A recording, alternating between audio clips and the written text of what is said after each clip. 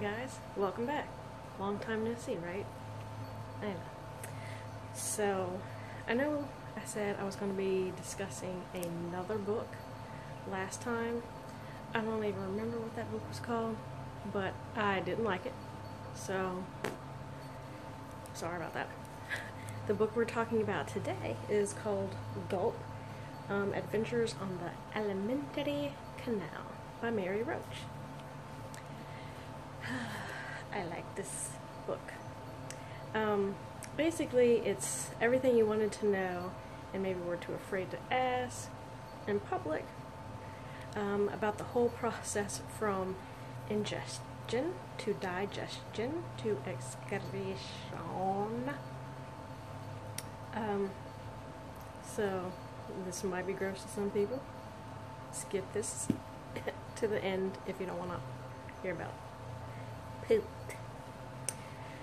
So, when talking to a sensory consultant, the author was getting more information,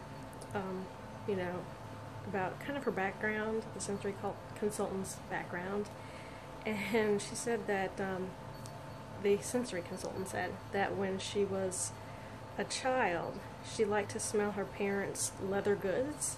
And I was like, oh my gosh, that's me. But I smell like everything all the time.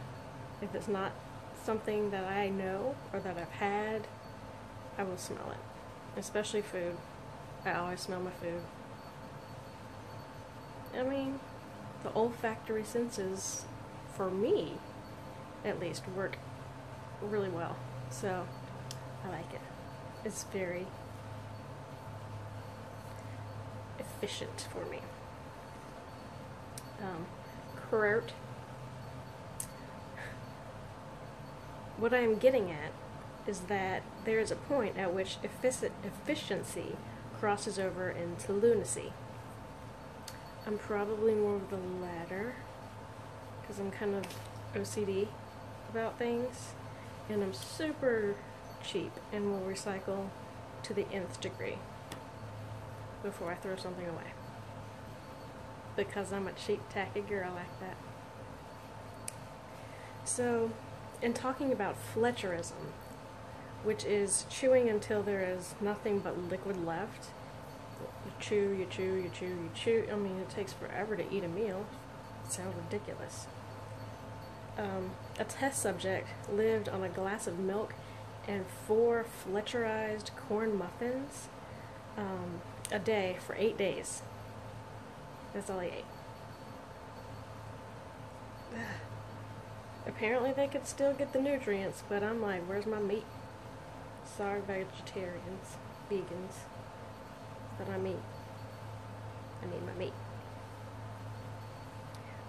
Anyways, so at the end of the 8 days, he produced a bowel movement.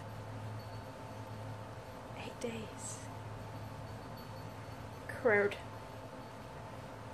squatting upon the floor of the room, without any perceptible effort, he passed into the hollow of his hand the contents of the rectum. The excreta were in the form of nearly round balls and left no stain on the hand. There was no more odor to it than there is to a hot biscuit. Yum.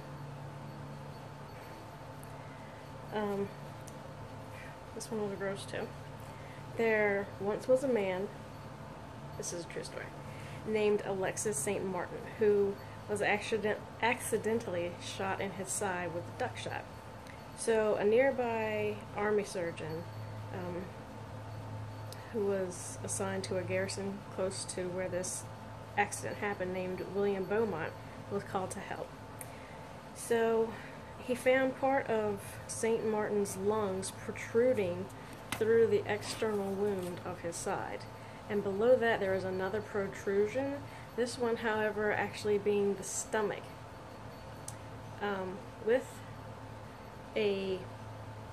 It's a dang shame when you can't even read your own writing. With a puncture in the protruding portion.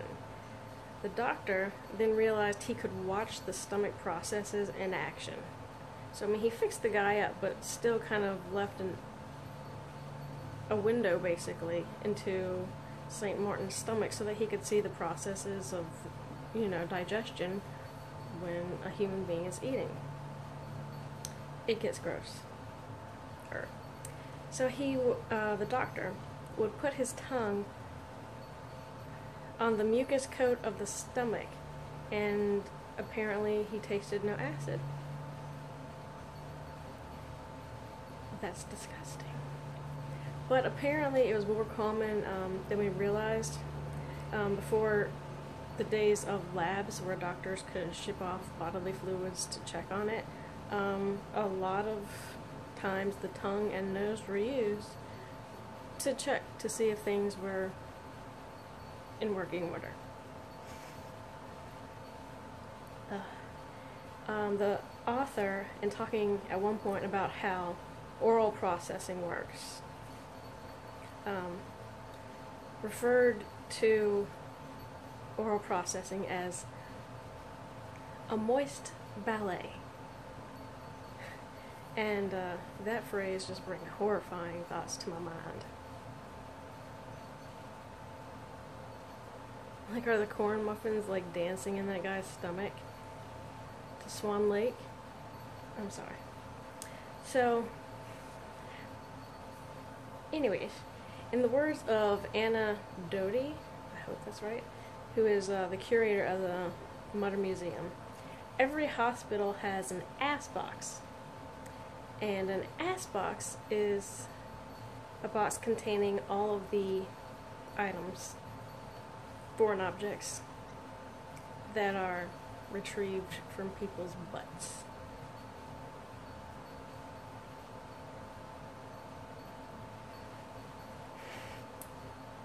Quote, feces are consumed as they extrude from the anus. So, that was from a dean at the Grad School of Nutrition from Cornell. The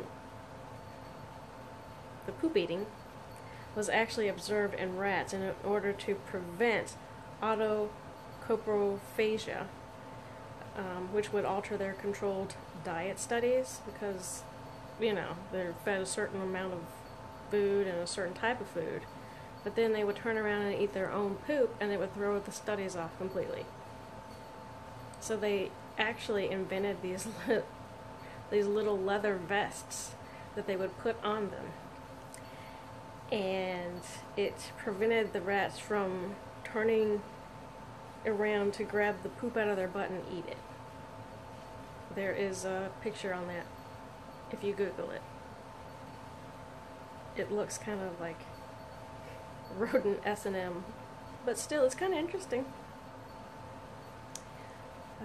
Quote, I don't like to think of Fungoli chimps as shit eaters, but what are you gonna do? Also known as seed reingestion, they poop in one hand and then extract seeds from it with the other hand or with their lips. But they're very clean, because then they'll wipe their lips on the bark of trees close by. And then more plants and trees grow because, you know. Also, the civet, which is kind of like a cat-like animal, will poo on the forest floor.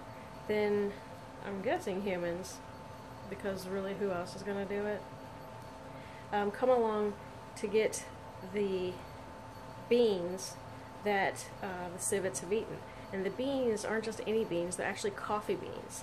Apparently the animal's digestive enzymes alter the taste of the beans to a pleasing manner.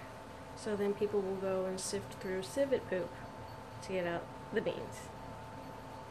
And you can look that up too. It's gross. Poop coffee. Like, coffee doesn't already make you poop. Then that made me think, so do you have like more poop because it's from poop already? Is it more fibrous? Who knows? Maybe. Because coffee makes you poop. But I don't think it's just the coffee. I think it's the caffeine in the coffee that makes you poop.